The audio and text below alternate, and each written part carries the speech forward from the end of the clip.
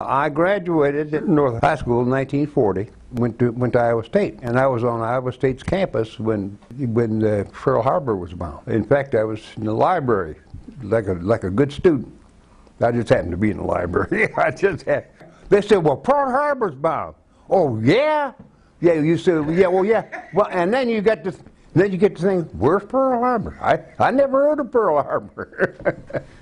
It was required that to take ROTC, I mean, I didn't have any excuse not to. It was all right with me. We had a draft board.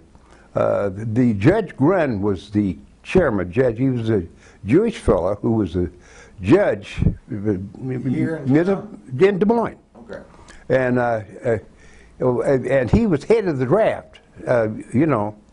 I went to see him personally. I don't know why I was there, but he had talked to me. I had to visit with him about something, and he said, "Well, are you in school?" And I said, "Yeah." And he said, "I'll tell you what." He said, "We used the term Negro then, as rather than African American or whatever." And he said, we don't have very many Negroes in college." And he said, "If you're in college, you're making passing grades," he said, "as far as I'm concerned, I'm not going to send you to the war, to the military, Well, I was kind of ambivalent about it. I wasn't trying to not go, but I wasn't trying to go either initially. I'd go to church and meet these parents, friends, neighbors, and they say, "Well, Jimmy, what are you still doing here? My son's over in Guam," or Well, I got to thinking about that. I said, I don't know if I want to just be isolated. I could see the future where everybody said, "Well, you stayed home while we were over there getting shot at, So I didn't want that either.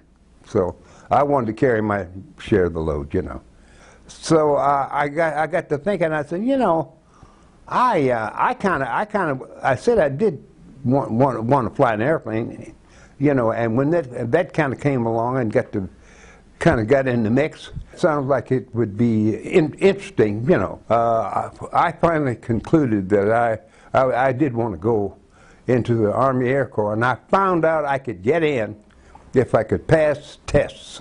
I didn't stay at Camp Dodge but about a week. Right. And after I took all these, the first day or two, I took these tests, and they came to me and told me that I had passed, and I was going to the Army Air Corps, and for which I was pleased. By the time I had been here about 5 days, they came to me and told me, said, "You're leaving tomorrow morning, or right away." And I was going to south to Biloxi, Mississippi. Now everything's segregated. White and black don't do anything together. But I didn't know how it was going to be in Mississippi. I knew it wasn't going to be good. But when we got on the train, there were 2 white guys and me. The 3 of us were going to St. Louis. And I went to get on the train, and the guy wouldn't let me on the train. I had all these papers, official papers. I knew U.S. government. I knew I was legitimate. And yeah, this is Uncle Sam here, And he said, well, what I didn't know, it was the Jim Crow car. The trains were segregated, starting in St. Louis. And I as a black person, I could not get on the train where the white people were getting on. Well, I had to get on the Jim Crow car. That was up close to the coal part. But the difference, they would have somebody get on the train with like ham sandwiches or something like that. You didn't. Now they had dining car for the white people. Yeah, but for African Americans, they have some guy with some fried chicken or ham sandwiches or something. Yeah, we got to Gulfport. Okay. When we got there first, when we got down there, Looked like the engine of the train was almost in the water, almost in the ocean. We were right at the Gulf. And they had a military van, a big with a canvas cover over it, to take the soldiers off the train to go from Gulfport to Biloxi. And that was only 20 miles, 10 or 15 miles, something like that, from Gulfport to Biloxi. I had to wait to let all these white guys get on this thing before I got on. And then I had to go walk through all of them to go to the back, because blacks had to be in the back and the whites in the front. And some of them got smart with me, pushed me and shoved me and all that stuff like that. And hell, I couldn't do nothing because, hell, one of me and it seemed like about 100 of them. I was just glad that the end of that trip was in sight. And I can remember the first thing I heard, I was seeing all these guys working out there on the air base, and they saw this trailer, some trailer coming in, pulling people, you know, and all they would say, "You'll be sorry." I remember, "You'll be sorry." I didn't care. Everybody I saw yelled, "You'll be sorry."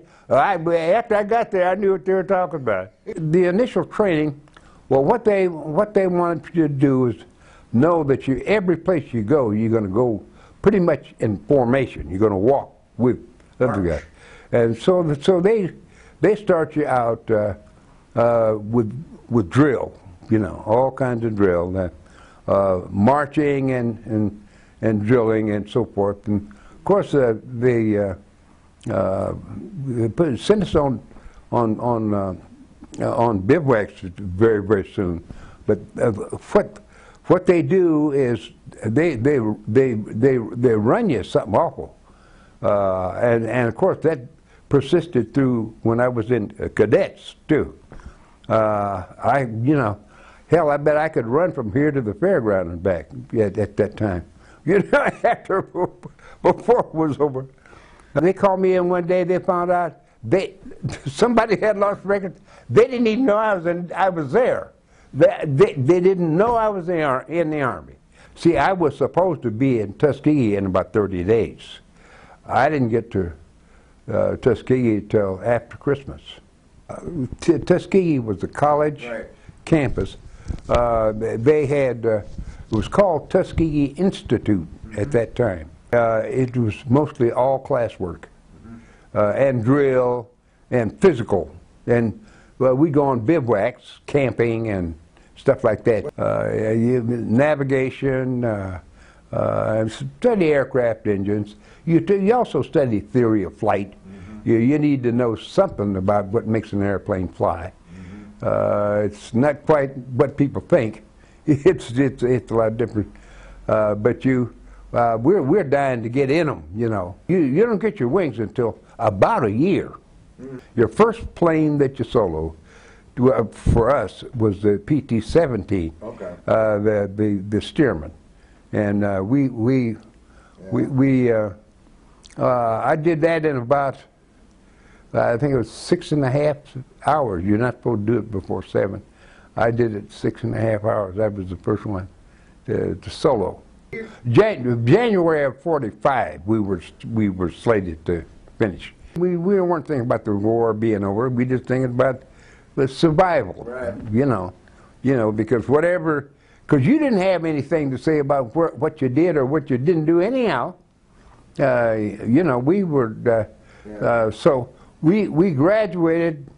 After we graduated, we went from Tuskegee to Pensacola.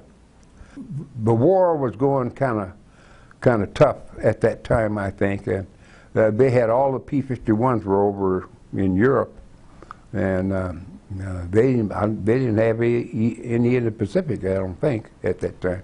So, but while we were there, the word came out we're getting new airplanes, and of course we knew they weren't P-51s, but we did get new P-47s.